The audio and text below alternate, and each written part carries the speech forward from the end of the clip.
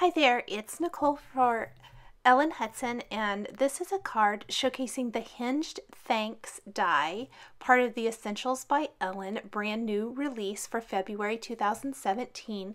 I've paired it with the Otterly Awesome and Otterware stamps and dies for this really cute kind of interactive type of card. The Hinged Thanks die is so neat. It's really fun and there's lots of different ways to use it.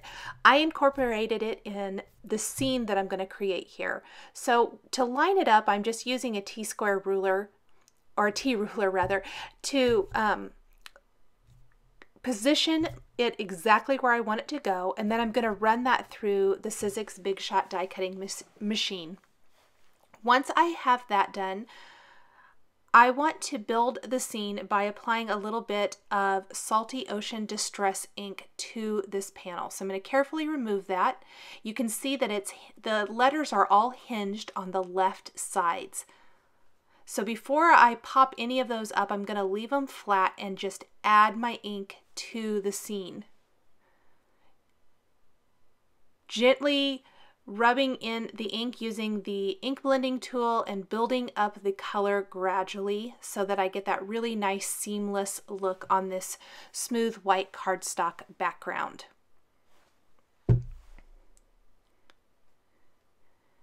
Once I have that done, guess I'll add just a little bit more ink here along the bottom. I really want it to be nice and dark along the bottom edge.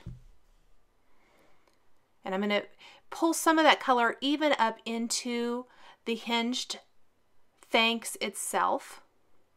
I'm going to grab the Otterly Awesome and Otterware stamps and dies. I did use just a little tumbled glass distress ink there too, I think, over the thanks. And I'm going to start stamping my images to build the scene. I've got one little otter here, the small single otter, and I'm going to tuck him underneath one of the letters. I can also hinge all the letters at this point. I've got my ink applied so it won't hinder that at all. And I think it'll be fun to tuck this little guy back behind one of the letters in the Hinged Thanks. I'm going to stamp the images, the solid images, with Lawn Fawn freshly cut grass or jalapeno ink, either one, and some celery stick. The black outline images with the Lawn Fawn jet black ink. And then I'm going to add shading to the solid images with Copic markers. This is really going to give them kind of that no line coloring look, but add that depth and dimension that you get when you color in images with Copic markers and have that great shading. Since I'm using a combination of both solid images and outline images, I want them to both coordinate. If you saw my previous video showcasing the Otterly Awesome and Otterware stamps and dies, I did the same thing. These cards were made to coordinate well together. Since they were all being used in one post, I really wanted them to coordinate and use some of the same elements in both cards. Blending out that color in these, once I have the shading all added to the seaweed images, I'm going to color in the black outline images using the same colors of ink shown across the bottom of the screen. And then I can start stamping the otters from the Otterware. I'm using the small single otter and then the little pair of otters.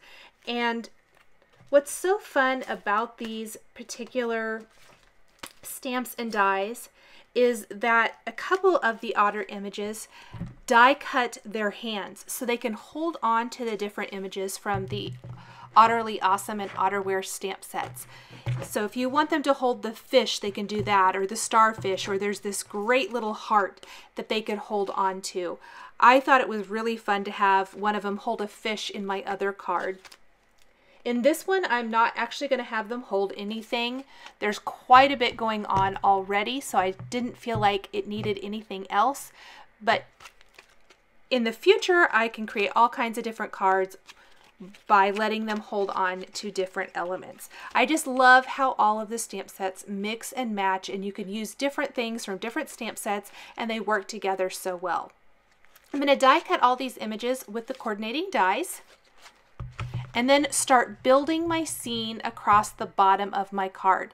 And I want it to kind of look like a whole underwater scene with all of these seaweed images coming up from the bottom. Parts of them will go in between the letters. You can kind of see there at the top of the screen, I'm laying things out as I'm die cutting all of the images. For the inside of the card, I'm going to stamp an additional greeting. So the front has the hinged thanks. The inside's going to have greetings from the Otterly Awesome stamp set, which will read, "You are Otterly Awesome." And then I've got the little pair of otters and the fish from Otterly Awesome, and I'll color all of those in with Copic markers. And the fish are going to be colored with a combination of Y23, 24, and Y23, YR24, and YR27. Quick coloring here. Color all those in really fast. Add some little dot detail to all of the fish. And then move on to my otters with E40, 43, 44, and 47. I also decided to use that little thought bubble from the Otterly Awesome stamp set that has that cute little heart. I think it'll be perfect to work with these otters. The base color for the otters is E43. I don't really have to color their tails all the way down to the bottom. Part of that is going to get trimmed off of this panel. The mouths are R24 and R89. Same with the heart in the center of the thought bubble. Little E47 and 44 around the edges of the otters. And I'll just build up that color, blend and blend until get a nice seamless transition of color, and then add some dot detail with my darker 2 marker colors to really give some interest to these cute little critters. Even went around some of the edges with my darker marker to really make those areas pop. Once the coloring's all done, I'll take the coordinating Otterly Awesome dies and die cut all of these images. I'm going to take a black glaze pen and add detail to the noses and the eyes on all of 3 of the otters, as well as the eyes on the fish.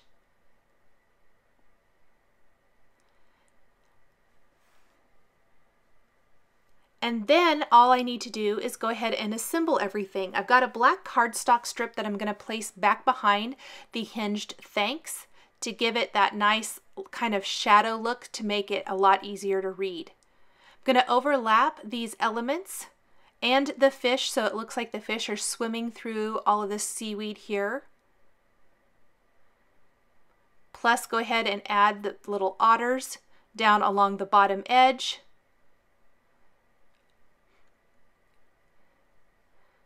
Add the little thought bubble above them. And finish adding the rest of the elements here along the right side. I really like these seaweed images. They're great for all kinds of different cards. Or ocean scenes or water scenes that you want to create. Once all of these are applied or adhered to the card, I just need to trim off the excess that's hanging off the bottom edge. I'll just take some scissors and trim that off. Again, making sure everything kind of overlaps. It gives it a much more natural look. Tucking the fish amongst the seaweed down there along the bottom edge. Going to put some nice strong adhesive on the back of this panel and back it with that black cardstock strip. Tuck that other otter in the word, or the letter K rather, and then attach the whole panel to this side fold card base. And finish the card with a scattering of clear droplets to look like water bubbles underneath the ocean. I used a little glossy accents to adhere these, a nice clear adhesive. It's going to dry nice and strong and hold those in place so I don't have to worry about them going anywhere. put a little glossy accents on the heart and the thought bubble. And that is going to finish off this Hinged Thanks card featuring the new stamps and dies from the February 2017 Essentials by Ellen release. The supplies I used to create these cards are listed and linked below the video here on YouTube. Here are a couple more videos that you might be interested in showcasing Ellen Hutson Essentials by Ellen stamps and dies. Thanks for watching, and we'll catch you next time.